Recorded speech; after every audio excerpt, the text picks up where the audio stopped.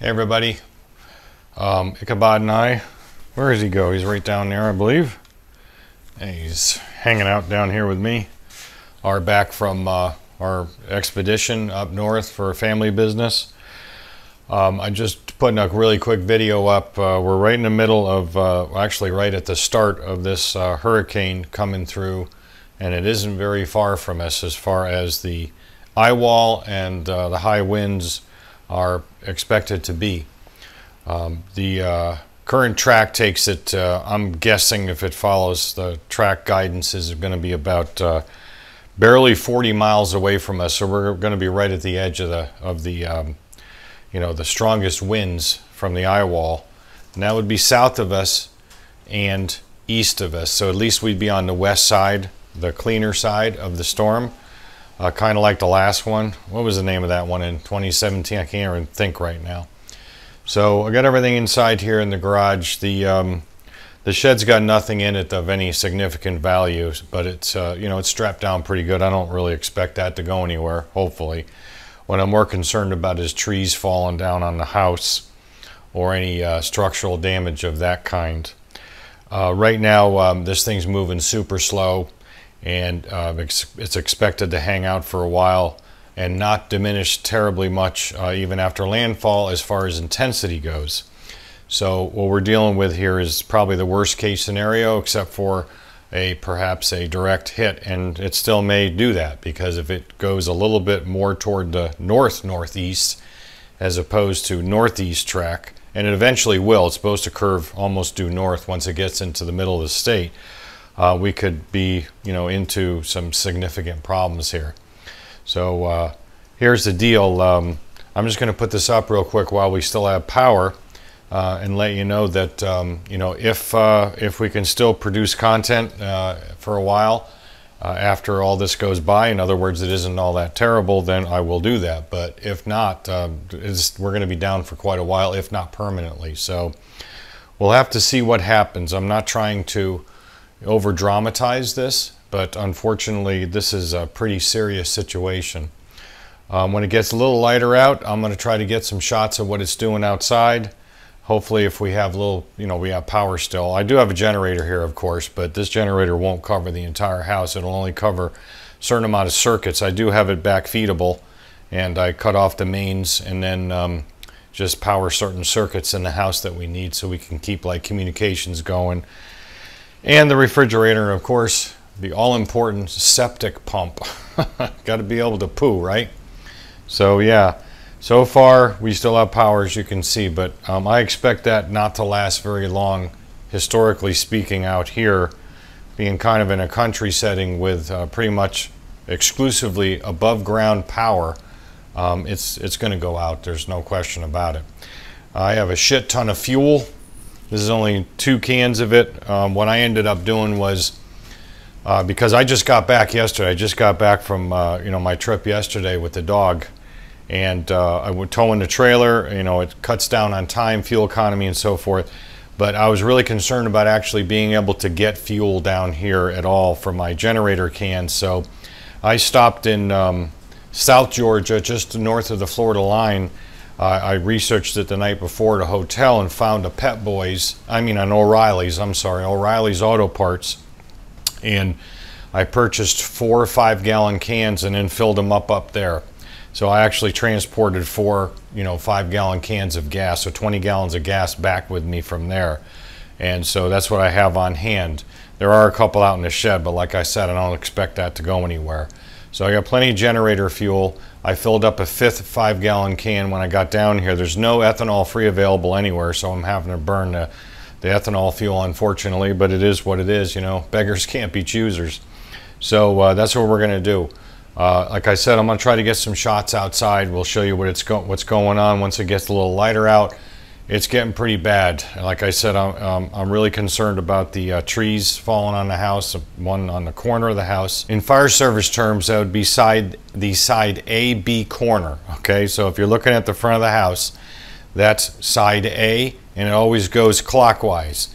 So it's A in the front, and then the left side, if you will, looking at it from the front, is side B. So the A-B corner is where I have that big oak tree out there, and I'm really kind of concerned about that. And although I have had it cut back a few times over the years, we are, you know, it's definitely a potential for you know, severe damage if it fell on the house, at least a big limb. And there's some big limbs.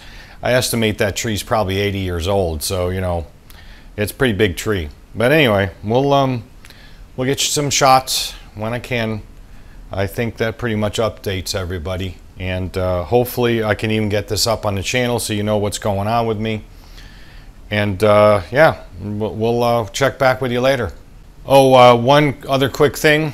Yeah, before I do that, if everything goes okay and we're not destroyed here or set back significantly to the point where I, you know, basically say, hey, we're gonna have to put this crap on hold for a long time, if not indefinitely. Well, there you go. See, we're losing power here shortly. Oh, and there it goes. What would I tell you? So let me go shut things down. Yeah, well, good timing. I didn't even plan that. All right. Okay, it's 3 weeks later. No, just kidding. Yeah, so the power just came back on. That's good. So we're about to lose it. So I'll see if I can get this up. So I'll see if I can get it up, which is hard now these days, you know. Okay, that's another video. But we'll see if we can get this video up and tell you what's going on with this. But what I wanted to say was, if we can get everything going here and, you know, everything continues as I hope it will. I brought some really cool stuff back from my mom's house. This is old stuff that goes back. One piece is a tool bench that I used to use when I was younger, and I mean really younger. That dates back probably to the 1940s or certainly the 50s.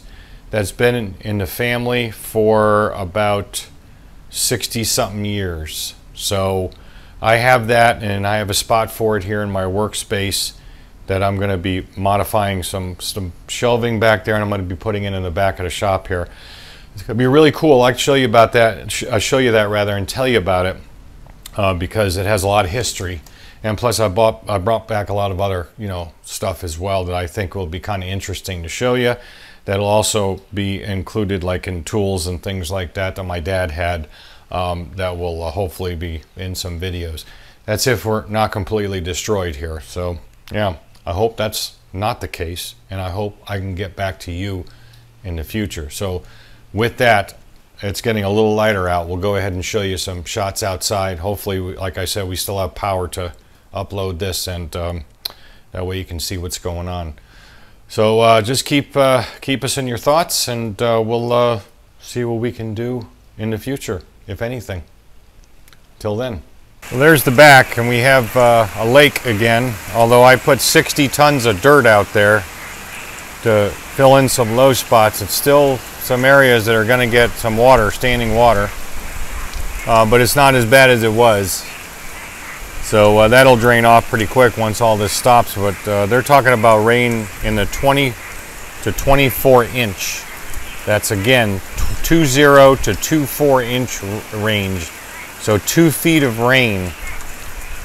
So I'm not worried about that building up because it'll flow, you know, that way. It'll flow that way, way it's designed, the way I had the dirt put in. So I'm not really too worried about that. But you can see, this is what happened with Irma. We had so much debris laying around that it took me about 2 weeks to clean it up. And I'm talking about 2 weeks of like 5 to 7 hours a day out in the yard picking up shit and bringing it up to the road. Yeah, lots of fun. That's that tree I was telling you about. I'm not really too sure if it's gonna hold up or not. I really hope it does. I mean, you know, it's not sick or anything. It's a pretty big tree. I mean, that damn base of that tree is probably, you know, 4 or 5 feet across.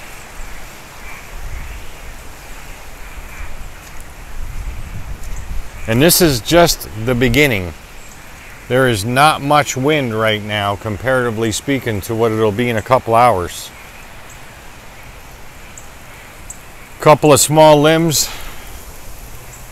I gotta move some vehicles here in a minute. I'm gonna keep my trailer over there, but I gotta move my wife's car and my truck up closer to the house. Actually, I probably shouldn't be standing underneath that tree, huh?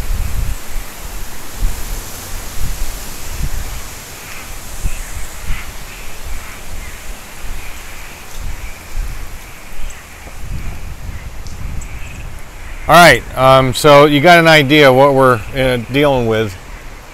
And again, this is nothing. This is just some beginnings. This thing is still offshore down south.